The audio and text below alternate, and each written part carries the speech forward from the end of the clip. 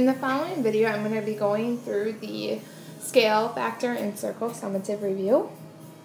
So go ahead and correct your answers, check to see if you did it right, and come to class tomorrow with any questions that you can quickly ask and get answered before your summative. First, it says to construct a similar figure with a scale factor of 2. So, before we can make a factor of 2 to the sides, we have to first figure out what the sides are. This rectangle is, fix that, rectangle has a side of 5 by a side of 3. When it says a scale factor of 2, all we're going to do is then multiply by 2 to both sides. So we're going to have a side of 10 by a side of 6. So we're going to go down 10, 4, 6, 8, 10, and over 6. 2, 4, 6. Make our box and color it in. And then on the bottom it says use the figures above to find the base, height, perimeter, and area. Well, we already found the base and height of the original. We have a 5 unit by 3 unit rectangle, which gives a perimeter of 16 and area of 15 square units. Our scaled image has a base of 10 units and 6 units. The perimeter is 10 plus 6 plus 10 plus 6 for a grand total of 32 units. And area, 10 times 6, length times width, which gives us 60 units squared. Notice we did label everything, so on your summative I would label also. Problem number 2 says that your parents decided to replace the flooring in the dining room and the kitchen. The dimensions of the dining room are 10 by 9 feet, so let's go ahead and draw that right away. Dining room, 10 feet by 9 feet. Okay, the kitchen is 1.5 times larger than the dining room. This is the kitchen. And if it's 1.5, we're going to multiply the original by 1.5 to get 15 feet. And 9 times 1.5 to give us a grand total of 13.5 feet and 15 feet. It says sketch a drawing, which we already did. Label both appropriately, which we did. And what's the combined area? Well, let's find the area. The dining room has an area of 9 by 10, or 90 feet squared. The kitchen has an area of 15 times 13.5, which is 202.5 feet squared. And our grand total, when we find the combined area, is 292.5 feet squared. And there's our answer. Our next problem is a continuation off the previous one. It says that the flooring costs $20 a square yard. Square yard, not square foot. How much will it cost to carpet both rooms of the house? Remember, 1 yard is 3 feet. So we currently are working with 292.5 square feet. So, some things to think about. 1 yard is 3 feet. But if we want a square yard, we have a yard by a yard. How many feet are in this yard? 1, 2, 3, 4, 5, 6, 7, 8, 9. So 1 square yard is 9 square feet. Knowing that, if we have 292 square feet, we can multiply it, or not multiply, but we can set up a proportion. 292 square feet is how many square yards if we know that 9 square feet is 1 square yard. You just cross multiply and we can solve. 292.5 equals 9x. x equals 32.5 square yards. However, remember that's not what the question is asking. That's how many square yards we have, but we want to know how much will it cost. So we have to multiply by the $20 for every square yard. So we're going to multiply this by our $20 per square yard. And we're going to end up with a grand cost of $650. This right here, this conversion, is essential to solving the problem correctly. Moving on, we're going into circles now. So here we have to find the area and circumference of the circle. They give us the formulas. Note you will need to have them memorized for your summative though. And we're given that the radius equals 9. So if radius equals 9, we can find our circumference. Circumference is 2 times pi times our radius of 9. And then we get 56.55 inches. Area, pi r squared. Pi times 9 squared, or 81. 254.47 inches squared. In the next example, we have a dog sniffing around the outside of a flower bed, all the way around. When he gets back to his starting point, he walked a total of 34.5 feet.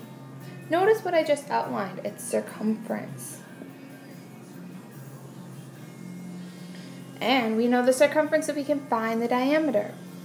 So the formula they gave us is circumference equals 2 pi r. However, we also know that circumference equals just pi times our diameter, because 2r is simply diameter. So, since it's asking for diameter, I'm going to actually use this formula over here, but you can use either. We know circumference is 34.5 equals pi times diameter. And when we divide by pi to get diameter alone, we get diameter equals 10.98 feet. And there we are. The third problem now says, in the following example of a composite figure, which just means two figures put together, our circumference is 30.82. From this, we need to find diameter, area, and perimeter. So, we know the circumference is around the outside of the whole circle, but notice we only have half a circle. So, if I want to label this, I need to take half of my circumference, which half of 30.82 is 15.41. Just something to know. However, part A says, find the diameter of the circle. Remember, if we're only having circumference, we know circumference is pi times diameter, so let's use this. 30.82 equals pi times d. If we solve for d, we end up with d equals 9.81 feet. And there we have part A. Part B says, find the area, find the perimeter. I'm going to start with perimeter since it's a little easier. Perimeter is the outside. So we already have our half circle. We know it's not all our circumference, it's just part, 15.41. If we keep going around, we have to add in that 8 and 6. So plus 8 plus 6. And perimeter gives us a grand total of 29.41 feet. Finally, we have to find area. And area, do it by parts. First, find the area of our triangle. 1/2 base times height plus the area of half our circle, half of a circle, pi times r squared. Ooh, well we know this is, the whole thing is 9.81, so then r is 4.91. So 4.91 squared. And when you figure this out, you get 24 plus 37.87, which gives us a grand area of 61.87 square feet. If you have questions, ask, but it's just, if you take it part by part, it's really not that hard of a problem. Now we are working with our pool. We want to build a walkway around our pool. have to find the area of the walkway, which means we want the area of just the part I'm coloring with the purple, not the whole thing. We also want to find the outside circumference of the pool without the walkway, which would be just this portion. Right there in green. And make sure you use 3.14 for pi so your numbers come out nice. We are given that the circumference of our outer circle, or the one way out here, is 50.24 feet. Circumference is not square, so it's just feet. And the diameter of the inner circle is 6 feet less than the diameter of the larger circle. Well, let's start by finding diameter, because we need to get to radius for areas. So if we know this is circumference, we can say it's pi times the diameter of the big area. And if we solve, we get diameter of the big circle is 16. So from top of the blue to bottom of the blue, that is 16. It says that the inner circle is 6 feet less than the diameter of the larger circle. So if the inner circle is 6 feet less than this diameter, we get an inner circle with a diameter of 10. So the diameter of our actual pool is 10. Now we need to find the circumference of the pool. So the part I have in green. Well, circumference is easy. Circumference, we know, is pi times diameter. We already found diameter is 10, so pi times 10, which gives us 31.4 feet. So that is the circumference of our pool, but now we need to find the area of our walkway colored in purple. In order to do so, we have only two things we're going to subtract. We're going to find the area of everything, or all. We're going to subtract from that the area of the pool.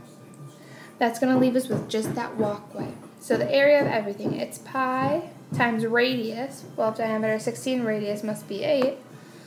8 squared minus area of the pool, which has a radius of 5. Pi times 5 squared. If you look at my answer key, that's incorrect. But this one is the accurate way to do it.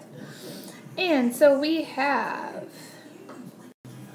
when you solve this using radius, unlike my answer key, you end up with a grand total of 122.46 square feet. And that is the area of our walkway alone. Last but not least, we have to write the formulas for circles. Remember, you will need to have these memorized, so I hope you have been practicing. Area of a circle, A equals pi times radius squared. Circumference equals pi times diameter. You can also say circumference equals 2 pi r, because 2r is just d, so it doesn't really matter. We know that diameter is 2 of our radius, or 2r, and radius is half our diameter. You could also say d over 2, but it doesn't really matter, whatever you prefer. However, I hope you have these memorized for tomorrow.